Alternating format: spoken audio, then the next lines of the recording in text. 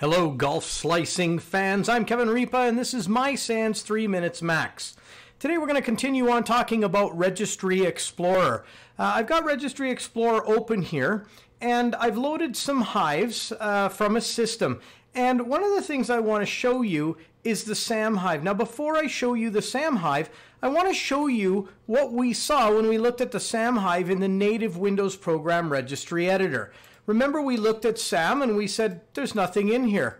Nothing in here to see at all. And I said to you, Windows is lying to us. Let's go look at the SAM Hive in Registry Explorer, because Registry Explorer pulls everything out. So we have the SAM Hive mounted. We can go down to users. We have the user names all listed here: administrator, LW, guest. If we click on the users, we get to see things like when the account was created, when it was last logged on, when the password was last changed, what's the username.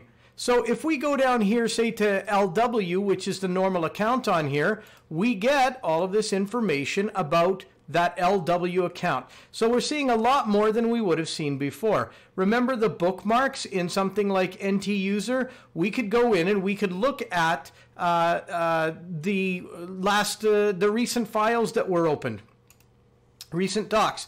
So it takes us straight there, and we know that we have a considerable amount here.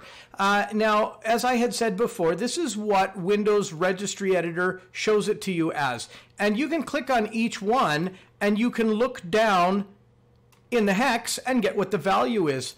Or Registry Explorer does all of the heavy lifting for you. It shows the MRU position, what the last file was of a certain file type, and the date and time that it was opened. So we get that kind of visibility as well. Now, there's a lot of stuff in here. What if I want it somewhere else? Because as you can see, I don't really have a whole lot of functionality in terms of column width. Well, I can export this whole thing. So I can select everything, and then I can export this whole thing out. I'm just going to put it on my desktop right now. And when I export it out, then I can open it up.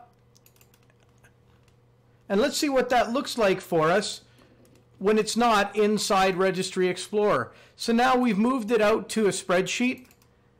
All kinds of visibility. Gives us all kinds of greatness in here, and we can sort and we can slice and we can dice and we can filter in any ways that we want, in any way that our investigation needs to go. If you are not using Registry Explorer, you are doing yourself a disservice. It's free. Go get it. So in the meantime and in between time, that's it. Another episode of 3 Minutes Max.